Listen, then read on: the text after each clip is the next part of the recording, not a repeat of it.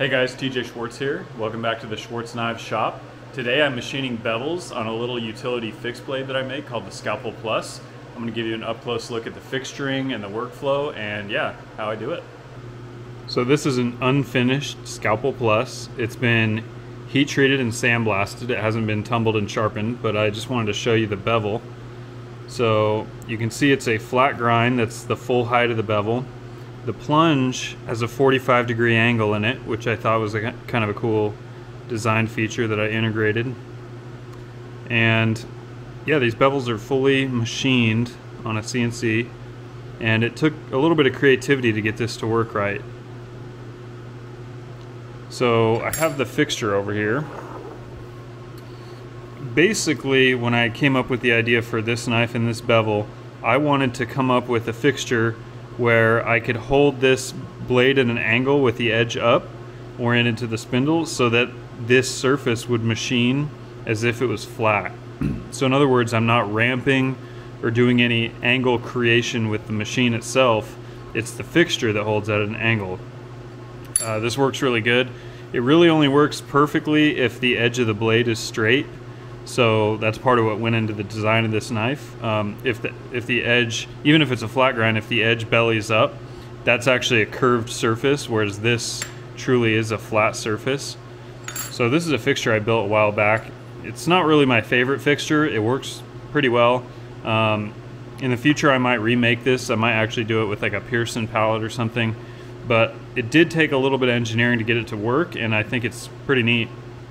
So I machined a block of aluminum, 6061, nice and square and true. And then what I did was I held it on end like this, and you can see how I machined a ramp into the end, just like this, oriented the machine. And then I flipped it and did the same thing on the other side, while also you can see on this corner, hopefully you can see that, I machined a little rectangle when I did that end up operation. And the reason for doing that is when I put this in the vise, and I'll show you that. So you can see how this thing just drops into a vise and assumes the angle of those ramps front and back, giving me the sloped surface. And the power of that is that if I want to machine the blades, I do this. If I needed to make an adjustment to the fixture itself, I can put it in the vise in a step jaw that holds it back to 90 degrees, and I could change, add holes, move things around, and then drop it back into the vise to regain the angle. So it's a pretty clean little setup. But the reason for this little rectangle here is the biggest challenge I had when I designed this was how am I going to pick up a coordinate system off this when you have a sloped surface? It's not really probable. And so that little 90-degree corner is generated and is a point I can pick up as a work offset. So I'm going to show you on the cam screen on the computer what that means. So hopefully you can see this, but this is the fixture on the screen here. The origin for this whole operation, the work offset, is on the corner of that little boss right there. And I can actually probe that top of that flat surface and gain an XY plane for the actual location of this part. If I left the corner just at an angle like this, there's nowhere to probe on this part that would give you the Z height of the actual part. And so that was a cool little trick that I'm definitely going to use in the future. So another couple things that I engineered into this fixture is, well, there's these G10 clamps. So these simply hold the knife down. So you can imagine the knife simply laying on the fixture and being held down, like the knife would go in like this. Goes against these hardened pins that are inserted. And the reason it's kind of hard to move around is this fixture also has magnets. So there's a magnet here that's machined flush. So the op1, obviously it's your first bevel, so the bottom is flat. So a fresh part would go on there. And then on op2, I wanted support both holding the blade up and holding it down and clamping it essentially, but without actually having a clamp out of the tip. So this little magnet here is actually at an angle. So this magnet I machined the first side of a blade. I stuck the magnet to the blade. I put a little JB weld in this hole, and then I placed this in the fixture perfectly and let the JB weld actually cure.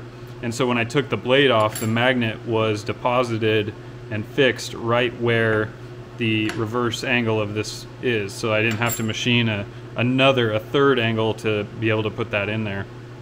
So that worked really well. Yeah, it's been a good fixture. There's a few little nuances. There's a lot of screws you have to take out to get the knives off. Some kind of pit bull clamp, or there's probably a more efficient way to put the blades on and off. One of the things is I don't have holes through this to actually mount it down. If it was more conventional of a fixed blade and it had holes, that would be the better way to mount it down. But in concept, the fixture works really well, and I'm super happy with it. And actually, once you get your head around the angles and stuff, it's actually not that hard to make either. So I'm going to go ahead and throw this in the vise, and I have never run this fixture on the Sile. This was made and first used on the Tormach. I want to run this thing on the Sile and see how these bevels machine. So the fixture is in the vise. This is the condition of the blade when it goes in. This is not a hardened blade, this is pre-heat treat. And I've machined it op 1 and op 2 front and back. So the knife gets placed on here, and you can see the magnet sucked it up already. It's hard to do with one hand, but I have to make sure the magnet hasn't drawn it away from the pin, so I'll position it, clamp it down, and then I'm going to go through picking up the work coordinate. By the way, this is the tool and holder I'm using. There's two of these, a rougher and a finisher for the bevels. This is from Mari Tool and made by HTC Tool. It's a 5/16 end mill that has a corner chamfer, 60 thou corner chamfer. So it's flat on bottom for doing the bevel, and then the corner chamfer is what leaves the chamfer in the plunge area. It's also a stronger tool than a 90-degree tool because of those corner chamfers. So I've got the Heimer zeroed on that little surface back there. And I'm going to set my work coordinates. I use G56 and 57 because 56 is this side, 57 is the second side bevel. They share the same work coordinate origin, but because they're separate, I can adjust them independently if one side's too shallow for whatever reason, if there's any tolerance issues or whatever. So I just have to fill these values in, keep probing that little corner, and then we'll be ready to give this a try. So I've got the machine coordinates set. You can see they're both the same. I did bump the Z up 5 thou. So in other words, it's should be machining kind of shallow, because the Z is really the main issue here. If it's too deep or too shallow, I'll get different outcomes. And so I usually start pretty shallow and then walk it down a few thou or a few tenths at a time until it's perfect. So yeah, I've only got the one in there. Obviously I have to run one before it can be flipped to op 2. This is also a scrap part already, so if this goes south, that'll be okay. I'm going to turn my feed rate and rapid knob way down. The rapids on this thing are pretty scary, so there's no reason to overdo it on that if you're just testing something out. I've got the code loaded up here. I'm going to go ahead and give it a try.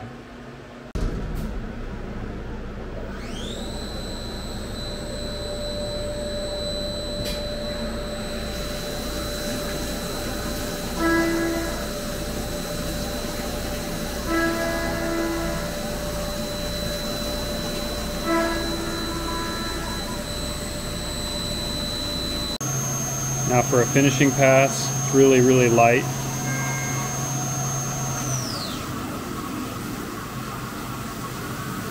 And side one's done, so I'll probably go ahead and stop the machine.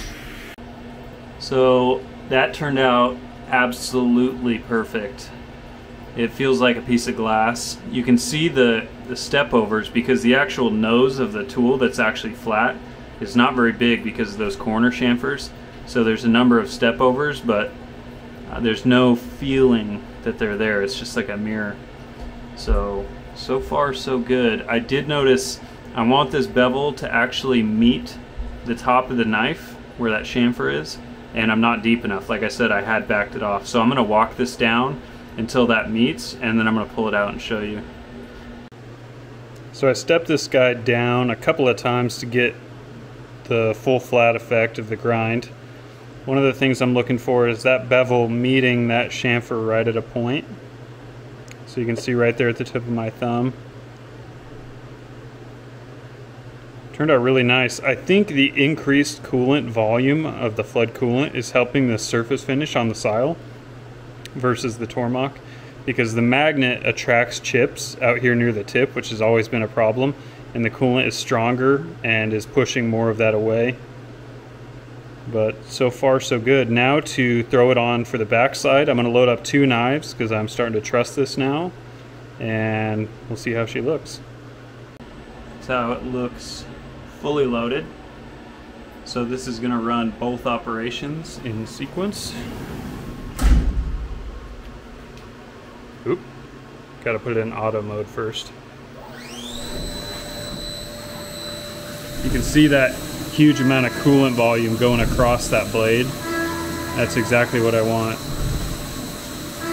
I don't love the sound of this tool. Like I said, it's not a brand new tool. Might have to change that out. It's a rougher, but you don't want extra stress and heat or problems. So here it is, just pulled off the machine. Again, you can see the step over. It looks